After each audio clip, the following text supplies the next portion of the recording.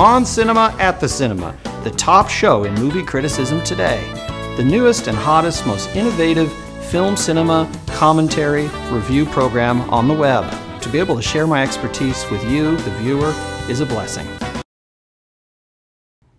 Welcome to On Cinema at the Cinema. I am your host, Gregg Turkington, longtime guest, first-time host, and hopefully host on many more episodes to come. Today, we're talking about a couple of movies with our special guest, a fellow film buff, fellow film expert, Mr. Larry Terman. Good to have you here, Larry. Happy to be here, Gregg. Yeah, it's nice that Tim found you. I guess you work at a local university? I run a master's program at USC Film School, yeah. Okay, so you see a lot of movies. Less now than I used to when I was your age, but yeah, I see a lot of movies. Well, it's good to have you. Today we're talking about a couple of new releases. These are foreign films. Tim usually doesn't like to do them, but he's given me a couple of them here today. The first one that we checked out was The Girl on a Bicycle, directed by Jeremy Levin. It stars Vincenzo Amato, Nora Terschener, Patty Considine, international cast. They're no Harrison Ford, but they'll do. Yeah, and these are actors I'm very familiar with. So it's about an Italian tour bus driver in Paris who proposes to the love of his life only to have a young French beauty pull up beside him on her bike. He soon finds that his life is turned upside down as he tries to contend with loving both. So sort of a ménage à trois, as they say in foreign films very frequently. I love the movie. You know, it wasn't a Bond movie. I'm kind of a Bond head, as anyone that watches this show knows, but it had its charms, and I would give it 5 bags of popcorn. What do you think? I don't like it as much as you. I only gave it 3 bags. I'd give last year's film, Woody Allen's film. I gave that 5 stars. Last year's film? Last year's? Blue Something. Blue Something. I thought it was damn good. We actually had, not Woody Allen, but we had Joe Estevez on the show to talk about Woody Allen. Do you want to talk about movies or personalities?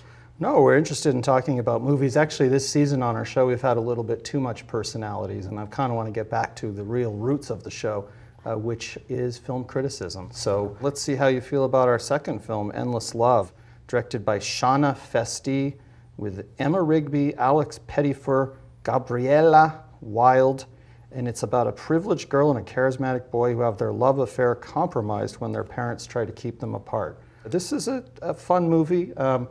A little painful at times, I found, but I still would give it 5 bags of popcorn. Jesus, you're some critic. Fun, but painful. Well, yeah, I mean, you know. We were hoping you could say a few things about this week's popcorn classic, which features our hero, Sean Connery, Mr. James Bond. It's called Medicine Man, and Lorraine Braccio is in it. I don't know if you've seen this one. And what do you want from me? My memory can't crank this one in. It's hard to forget an unforgettable movie like this, and I saw this quite some time ago as well, but I do remember that it was sort of an instant classic at the time. And you're a purported expert. Well, I do. I mean, I know my stuff. I wouldn't say purported. That's the kind of thing Tim might say, but I would say I think I'm an expert. I've seen, this actually kind of shows my expertise in that I've watched now we're up to 127 movies that I've watched. A lot of these are classics. Some of them aren't classics, but it doesn't matter. It's more about seeing them all and I only want to see things I think I'm going to like, and I think I'm going to like those that are good. Mm-hmm. Well, I only love good ones too.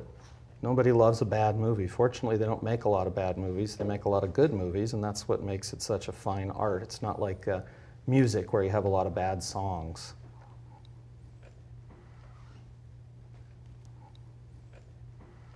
We seem to disagree, so I don't know what to say about that. You have to love movies, I think, to be in this business. You should do what I spent 40 years doing, making movies.